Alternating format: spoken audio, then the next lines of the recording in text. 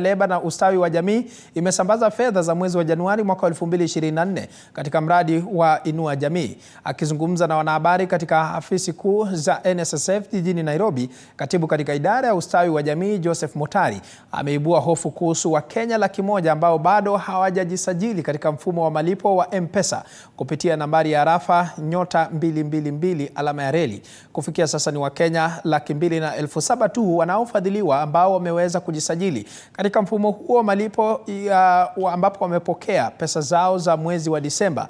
Wizara ya Leba ilitenga shilingi bilioni 2 tarehe 2 Februari ili kuwafadhili Wakenya waliosajiliwa kwa mpango huo wa Inua Jamii.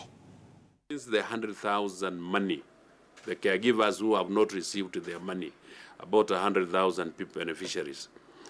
We are saying from today we'll give them a benefit of doubt that they don't have their phone numbers, or rather they have not yet registered. They may be having some difficulties kwa sababu ya mtandao.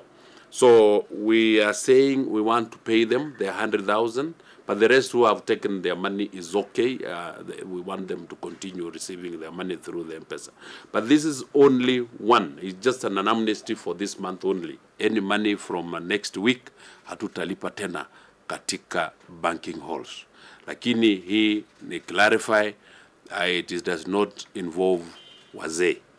Wazee, all the persons cash transfer is will continue the way it has been continuing. Lakini pia tunaendelea na consultations kuhakikisha kwamba tume on board on the same also ile pesa ya wazee kuwa tunawalipa katika M-Pesa way. Na taarifa hiyo